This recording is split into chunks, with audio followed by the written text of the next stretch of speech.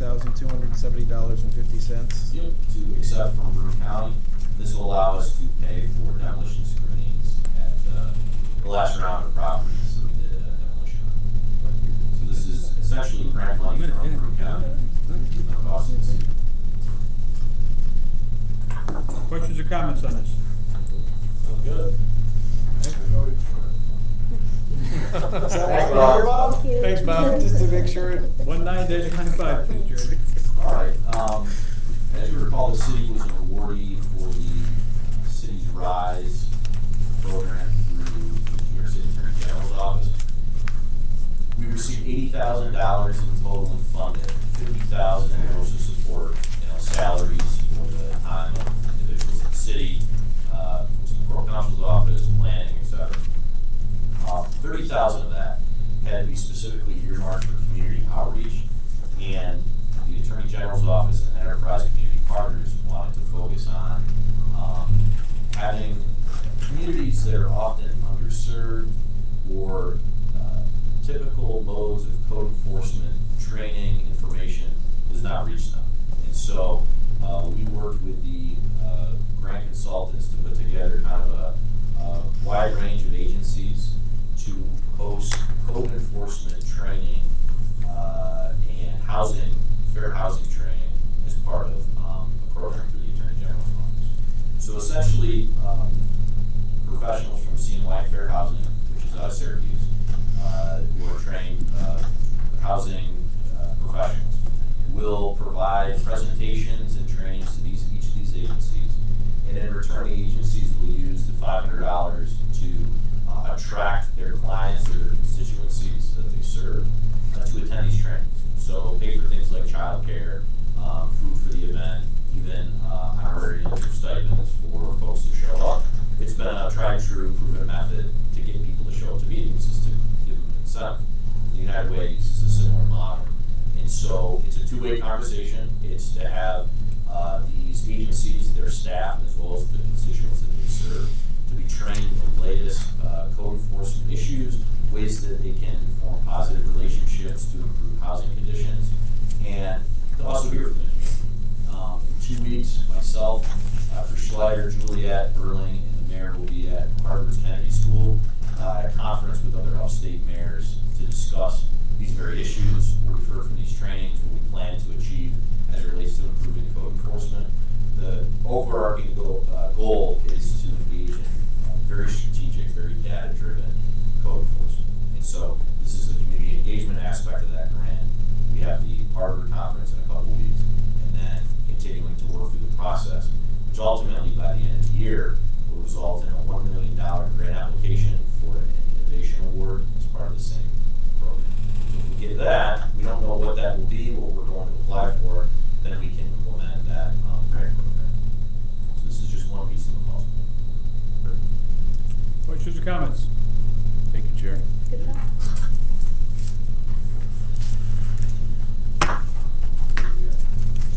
One 9-95. That was it. That was it. Sorry That about was that. it. Sorry about that. I have a quick update. I'm on the arena board, and I was talking to Chris Marion about sound, and we're looking at the sound system for the council chambers. He provided me the contact information for a consultant that both designs and supplies sound equipment for various things. We had a tough time actually finding someone locally or even in the region who deals with these issues. Typically, it's somebody who does, sells like DJ equipment, or there's the other end of the spectrum that are doing stadium sound. So we found someone in between. So I'll be working with him to take a look at the council chambers and get everything. Good. Good. Good. All right. Thank you, Jerry. Yep. Leanna, pending legislation, please. Yeah, we just have what's on your agenda here. The code inspector salaries, donation of 12 Route Ave is going. CDBG money for the Boys and Girls Club. And CDBG funding for the youth fund youth programming. And then we're just amending a budget line on a previous piece. Okay. Any other comments? I RL 1980, amending the budget to fund the youth program with an ordinance, so that will go before the new agreements. Right? Yes. We need the money before we spend it. Mr. President. Yes, Councilman Livingston. I know we've been on the meeting pretty long. I just wanted to bring up the RL for the privatization of the management of the joint sewage treatment plant. I'm pretty concerned that a project of this magnitude didn't require any sort of approval from City Council. An RFP of this magnitude didn't require any kind of approval from City Council, and I'm wondering, you know, the intermunicipal agreement, does that allow for the issuance of an RFP like this without approval from the City of Binghamton or the Village of Johnson City? Well, first of all, council did approve the funding for it. So we already did it last year. The That was RFQ. specifically approved by city council. Right, I'm talking about the RFP though. Was the RFP just No, baked it's into the the same. cake of the RFQ? No, it's the same, and at the time, we said we don't know if it was gonna be an RFP or an RFQ, that was gonna be part of the discussion. When we hired the group that was going to help us prepare it, we reviewed that with them. The city council did approve it. Well, and also too, any agreement has to come back to city council. Yeah. The issuance of an RFQ can be done at the discretion of the administration or anything, but the actual form has to go through the city council. Right, but we discussed it in the context of we're gonna look at the management of the management structure and the operation structure of the sewage treatment plant, but it seems to me, just from all I know is what I read in the press, it seems to me that this is now, a decision has been made about, we want to privatize the operations of this plant, and that's what the city's been decided. With little discussion here at City Council that is even the best context of how we should move forward with this. That's sort of been my impression of. Mr. President. Yeah, my impression is the simplest metaphor to think of this right now are the discussions that we've had as related to the fire building over on the east side and the north side, right? We're looking and funding a study of all prospective options. That was my impression until I read in the Press and Sun that we are going to privatize the sewage treatment plant. The only thing I would respectfully say is, Councilman, don't read everything you believe. Don't believe everything you read in the Press and Sun. Quotes from the mayor. Quotes from the mayor. Well, correct me if I'm wrong, Jared. I've never been told that privatization is going to be the way. What I would say, Yeah. I would say that about it is that a plan cannot be implemented without city council's approval. And certainly the mayor knows that, I know that, and what is characterized by the reporter is not up to, that's not up to me. I mean, So the quote is wrong? Well, with the mayor's belief in actively looking at this and seeing what's out there and believe that this is would be an improved governance structure versus what is currently there, I think has been out there for some time. But saying it's going to happen is not fait accompli. I mean, someone would have to be approved by city council. So wait, in what way is this changing the governance structure? Because my understanding is we're talking about privatizing the day-to-day operations of the plant, but that the board will still This exist. is also so No. the mandatory structure as well. So- And Councilman, you were at that meeting. Right. The We board- sat next to each in other. Johnson They City. discussed that. They brought that up. Right, in Johnson City, Yeah. we had a deep discussion Right. about that. Conrad, from where I sit, Mm-hmm. I toured that plant before, and it's so detailed, it's so intrinsic. My contention, you could sit on that board, the sewage treatment plant board, for 3 years and not figure out what goes on at the plant. So, I don't see a problem looking at having privatizing that out there. It just makes sense to me to privatize it. That's And my opinion. I I will add, Exactly. myself That's fair. personally, I have very big I'm not bashing reservations that board. about I'm not privatization bashing in that and of board. itself, but we would be very, very wrong to not look at all options. Doesn't mean it's We're talking about the management, we're not selling the building. No, we're not selling Yeah, the no, building. yeah. So, I mean, we still have control of everything, all we're Yeah. looking at Sure. is the most. Getting efficient somebody way to that run knows it. how to run the Yeah, plant. yeah. That's what Yeah, that was no, brought up at I that meeting. I agree with looking at all our options. I mean, I said that last year when we were discussing. Well, we just have Yeah, to see what totally. comes in when we get those. But I mean, we have to be making sure. I mean, from what and again, you know, I haven't been briefed, right? But from what I'm looking at, it doesn't look like we'd be saving money. So it isn't about saving taxpayers money. I mean, are we? It may be a technical. might be- You know, if it's technical, well then are we gonna? I mean, are the current people that are working at this plant? I mean, I was on the sewage. I was the ex officio to the sewage board. From all my impression of the entire ordeal was that they weren't the problem. I mean, the people that are working at the joint sewage treatment plant, you know, they do quite a good job with the situation that they've been dealt. And now, you know, they're being trained on the new Right. things and the new software and the new equipment, and that's all good.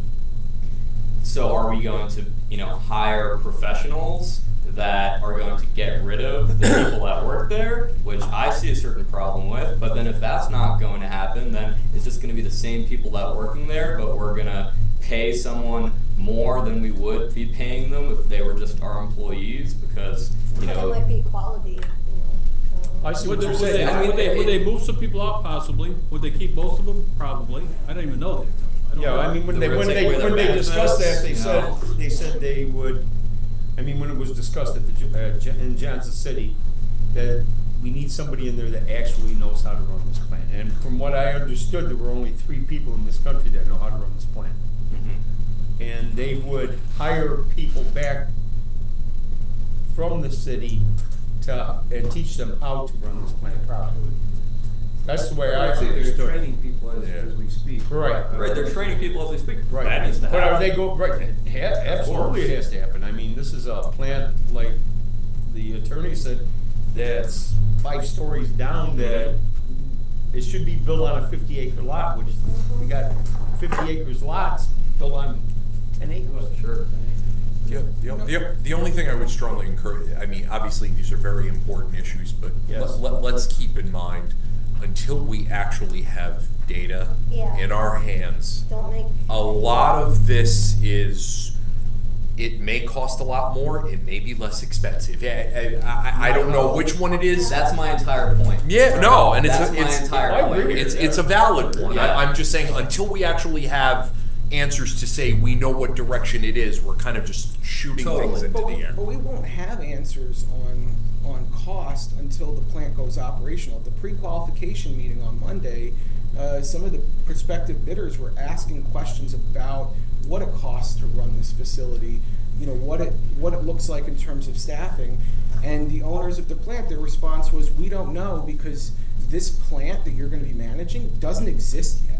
And we haven't flipped the switch on it. We don't know how much water it unique uses. plant. We don't It know really is. how much electricity it uses. So we're going to get numbers back. We're going to get data back from bidders, but we don't know what we even own right now. So how are we going to assess the veracity, the value of those bids? How are we going to be able to tell whether By the they're quality blowing of the smoke? work, we just No, gotta but wait and that see. actually is a good point though, because, you know, we're gonna be looking at bids and we're gonna be getting numbers for how much we're gonna pay someone to operate this plant that could be wildly above what it actually costs, because we don't actually know how much it costs to our own admission. Right, but with all due respect, though, that's a normative function of a process like this.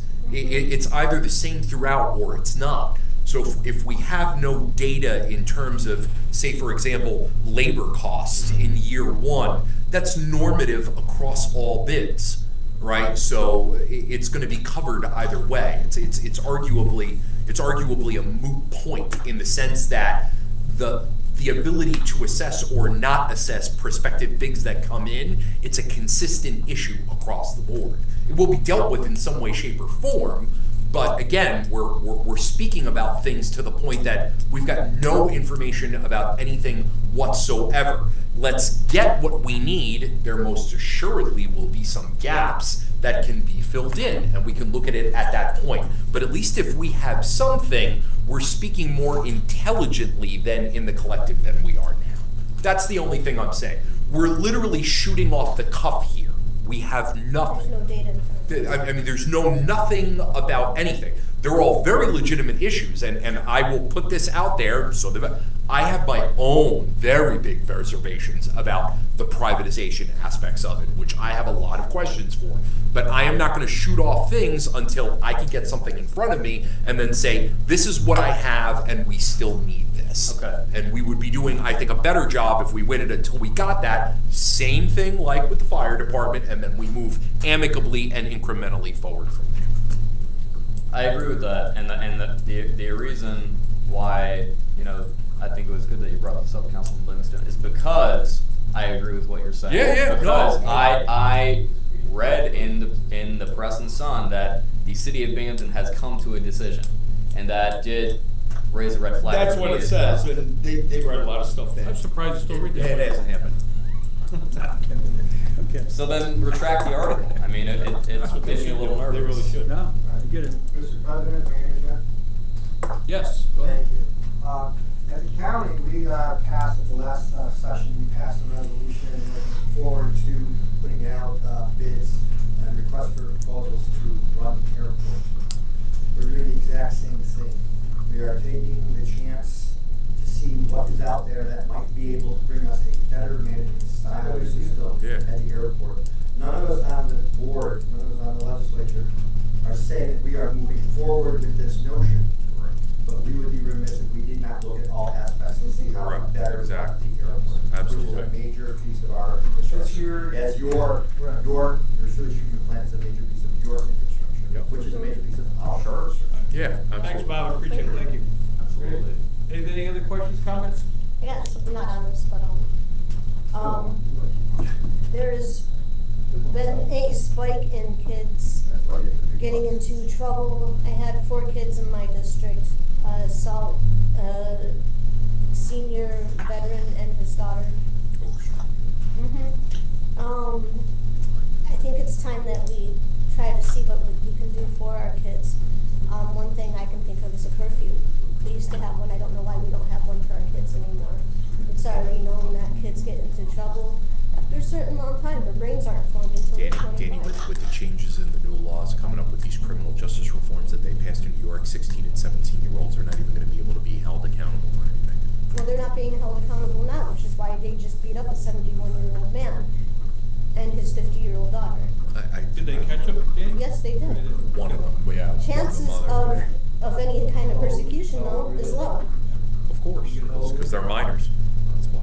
Yes, but the thing is, we're not doing those kids any justice. We're not helping them by letting them get away. Then we're just setting them on a path to keep getting away with stuff until they're old enough to go to jail, because they're not going to learn to get off the path of destruction that they're on. You have to have, you're absolutely right. The roadblocks you run into with curfews is that sometimes you can't find the parents. The police can't hold them because they have to have separate facilities for males, Minors. female, And males and You females. have to hire more police. Yeah. But you're absolutely right. We always make excuses why we can't do it, rather than trying to find out how Well, let's see what can we do. Oh, let's work on it. Other questions or comments? Motion to adjourn. Second. We're adjourned.